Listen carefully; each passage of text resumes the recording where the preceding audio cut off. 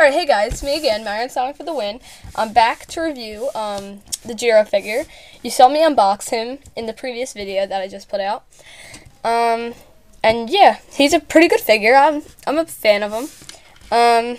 So yeah, let's get the review started.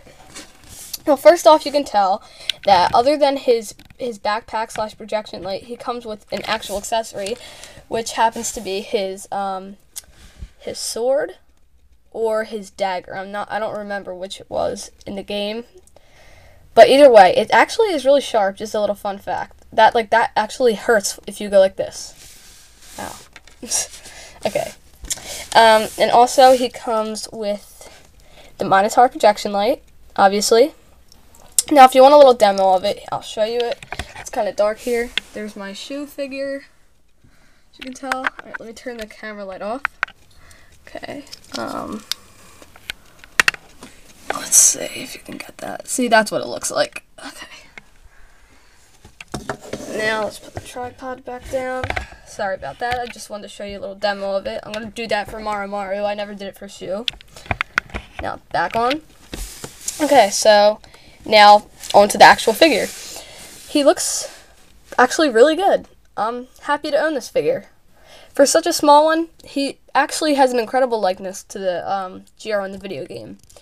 And even you can see like the wrinkles in his tunic. Well, that's what I call it, because it reminds me of like the Legend of Zelda, what Link wears. So, yeah, that's a little fun fact. Yeah, you can even see, let's see, his hair. I don't know, let's see if it'll focus. Alright, but maybe it's a glare, but you can see like the little detail of the lines of hair. His eyes also look pretty good. Let's see if I zoom in, maybe it'll focus. Wow, it just did not want to focus for me. Okay, but his eyes look pretty good. Not too, because some of the eyes in the series look kind of funky.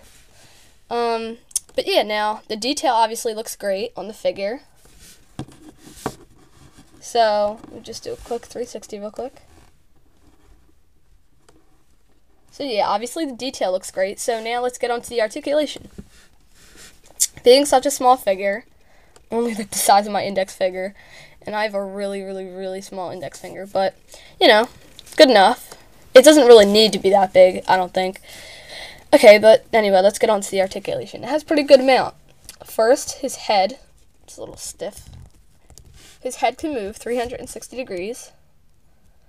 His arms rotate 360 degrees also, as well. They do not go up, similar to SARS figures.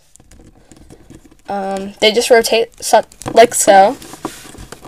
And also his waist articulates 360 degrees. I didn't notice that, but I found out a couple days ago, because I unboxed this separately, and I just could not get the review part down, but now I feel like I'm doing a good job, so.